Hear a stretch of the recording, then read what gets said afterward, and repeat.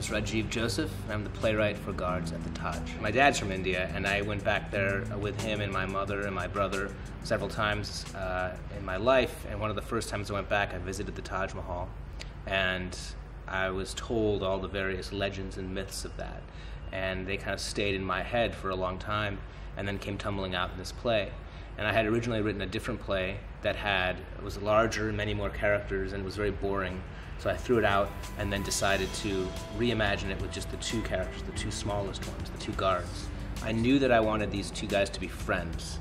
And so I started thinking about the dynamics of a friendship, particularly at this point in their lives. I think that they're at this place in their lives where one of them is starting to embrace sort of the adult, serious world, and the other one is still locked in his boyhood and the wonders and imagination that come with that. Well, I think that this play deals with the tension between ordinary people and authority.